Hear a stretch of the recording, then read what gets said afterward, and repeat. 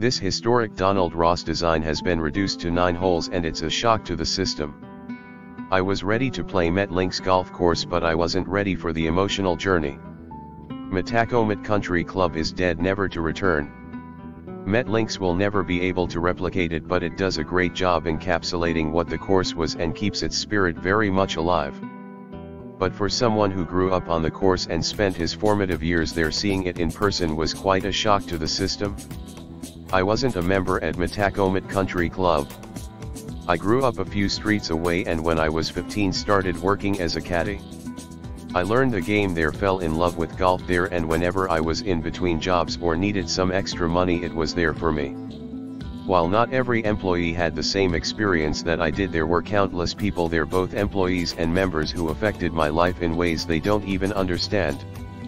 Many of these people are the same ones who congratulated me when I got hired at the Journal or offer praise about my work when we run into each other because they remember me as a kid chasing a dream. The year that Metacomet closed, I tried to squeeze in as many rounds as possible. I planned to play the final day it was open, but that was until I rolled a downhill 15-footer on the 18th hole, a putt I'd seen hundreds of times in my life for birdie a few days earlier. I decided that would be my last golf memory at the club. A member invited me to be his guest the final night the club was open. It felt very much like a funeral. People told stories, shared memories, and celebrated a club that provided so much fun for so many people. When it came to private golf courses in Rhode Island, many people wanted the status that would come with being a member at Rhode Island Country Club or Wanamasset.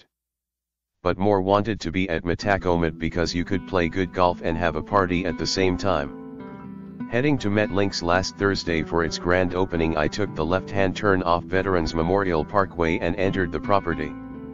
You could have put a blindfold on me at that point and I would have been able to park my car without an issue. I might have been better served because what I saw hurt more than I could have ever expected. It's one thing to drive around the property and see the overgrown fairways, downed trees and missing greens. It's another to roll up the driveway and see it up close. I parked my car along the hedges on the left side of the lot, my usual spot, and had to collect myself before getting out of the car. I got ready to go, slung my bag over my shoulder and walked down the line of hedges. When I turned left, it was difficult to realize that the clubhouse was gone. I knew it wasn't going to be there. I didn't see it pulling in, but it just felt different as I walked toward the practice green. The attendant took my bag. I walked into the makeshift trailer to pay and then took a walk around the area where the clubhouse used to be.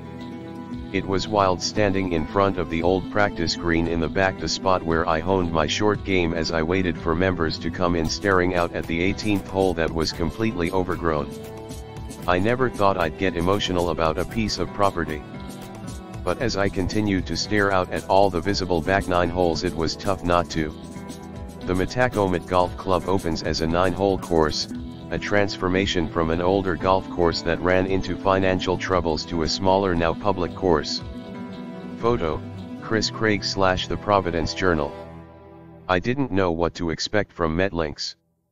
I was playing with the Boston Globe's Dan McGowan, who did a hole-by-hole breakdown that prepared me for some of the changes, but reading them and seeing them are two wildly different things. The first tee box at Metacomet is gone, with the number 1 tee box at MetLinks up about 30 yards. It's the same blind tee shot that it was before. You still have to deal with the wind coming off the bay, and you're still hoping to miss the small creek in the left side rough. It felt so good to hit the same approach to the same green, minus the fact that I yanked it into the left side bunker.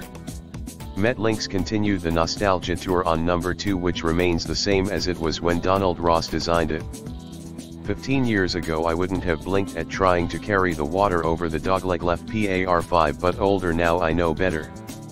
I hit a 220-yard shot to the fairway, very safe from the water's edge. A coward line hit the same hybrid club into the bunker, blasted out, and 2-putted for a par. The third hole hadn't changed much since the last time I saw it. It was Metacomet's signature hole, needing a soft cut off the tee to try to get to the top shelf of the fairway that would make an approach easier to handle with the devious false front on the green. MetLinks redesign pulled the trees out from the left side, replaced by fescue. That was my old miss because if you hit it far enough you could still end up with a clean look at the green. I blocked it right but it went far enough for me to stick a wedge on and 2-putt for another par.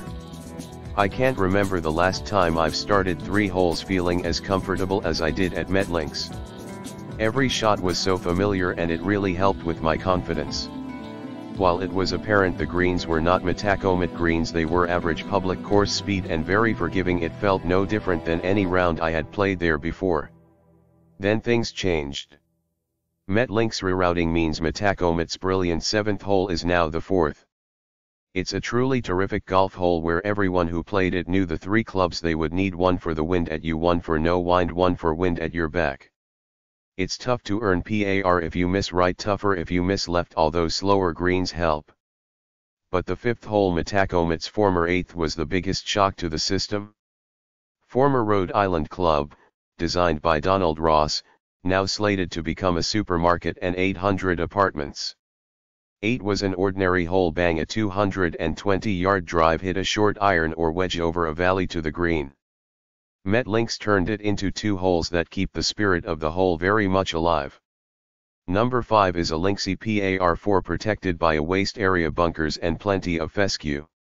I don't know the exact yardage because I didn't bother to shoot it with my rangefinder. My hybrid missed the green right, ended up in fescue, but I got it on the green and 2-putted for par. The 6th hole was a wedge over the valley, and it's great that they were able to keep the old 8th green alive and bring this shot to the redesign. It's a ho-hum shot, but you know you can't miss long, and if you chunk it you'll never see the ball again. 7 was the first major change. Standing on the tee box, which used to be the 9th tee, I could stare down the narrow fairway of the former short par5, which was home to my first eagle. I loved that golf hole because it always seemed so easy yet never was. Now it's a short par3. I think it's a gorgeous hole.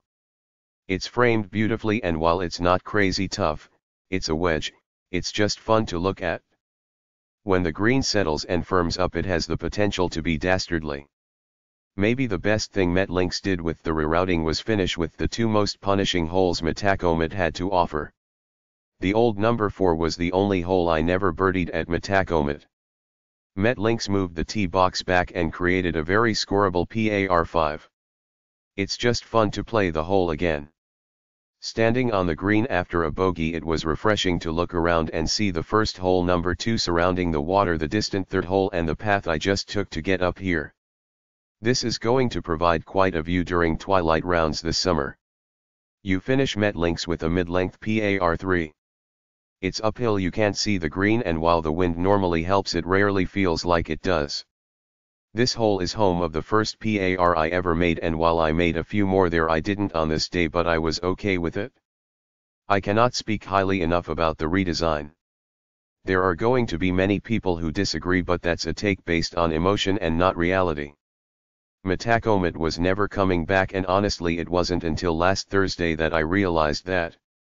MetLinks gives people a chance to see the heart and soul of the course, and it's great to have it back. It's not perfect. They need to find a way to bring the greens back to what they once were, or at least close to it. The greens were what defined Metacomet, and if they can get back to double-digit speeds, it will bring life to the course. For beginners, MetLinks might be tough. I don't think it's a stretch to say this is the most challenging 9-hole course in Rhode Island. The first 3 holes are beasts, and the final 2 aren't for the weary either. The short par3s and short par4 help, but if you're not hitting good golf shots, it'll make for a very long day. 2 other things: they'll need some signage on the number 2 tee that will tell players exactly what the carry is over the water. It looks reachable. For 99% of players it's not. Signage would also be good at the cart spot near the number 2 green, so players know to bring drivers to the green with number 3 right behind it. This is the $1 million question, or in this case the $50 one. Okay, so it's not quite $50. For non-East Providence residents, 9 holes will cost you $46 with a cart, and if you want to go around twice it's $20 more. Residents